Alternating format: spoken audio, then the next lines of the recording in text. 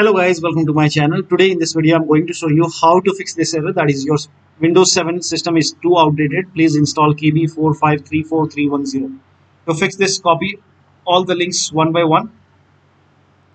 So you have to copy these links. Copy the first link first. So copy this link, open this link in a browser. It will take you to Microsoft website.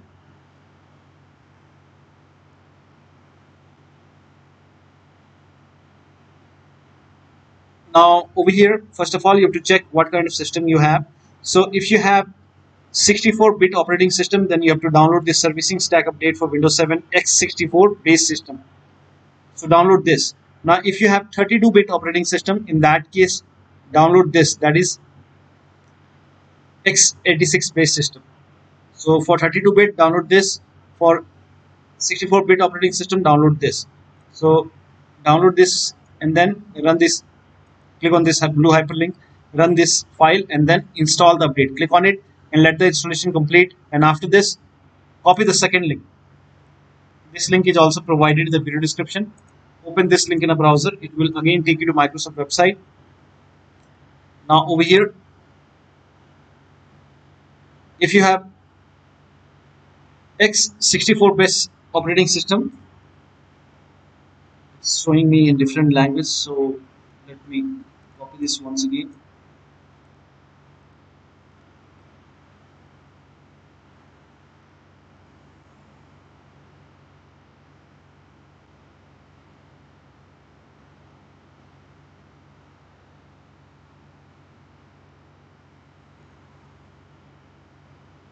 Now over here, if you have 64-bit operating system, then download this file.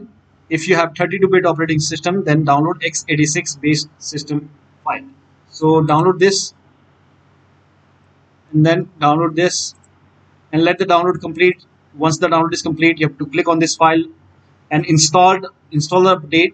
Now after the update, you will see a restart option, so restart your computer. Now copy the third link and then again it's showing different language, so keep on opening it till you see English language. Now again over here, if you have 64-bit operating system, in that case you have to download this x64 base system. Download this. If you have 32-bit operating system, in that case you have to download x86 base file.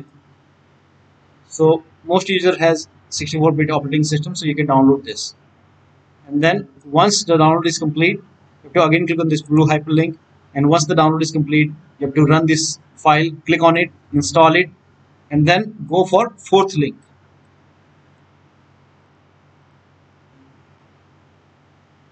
Now over here, if you have 64-bit operating system, then you have to download this x64 base system file. If you have 32-bit operating system, then you have to download x86 file. So download this, click on download, again click on this blue hyperlink and let the download complete. Once the download is complete, run this file and then install the update. And if you see the restart option, then make sure that you restart your computer after this. Now for all the links, after installing for 64-bit, after installing x64, for 32-bit, after installing x86, still you're facing the problem, in that case for each update, for all the links, for each update you can try installing the embedded one. So let me show you. So here you can see for x64 base system embedded one. So for 64-bit download this, for 32-bit download this. So first of all, you simply try to install x64-bit, the standard file. If that does not work, you can go for embedded for each update. And for the last update, there is no embedded over here. Yeah, here you can see embedded one. So first of all, you have to download the standard one. If that does not work, you can download the embedded one and then restart your computer and then check. Still you are facing the problem, in that case you can upgrade to Windows 10 or Windows 8. You can open this link and you can upgrade to Windows 10 or Windows 8 and then check. So that should fix the error.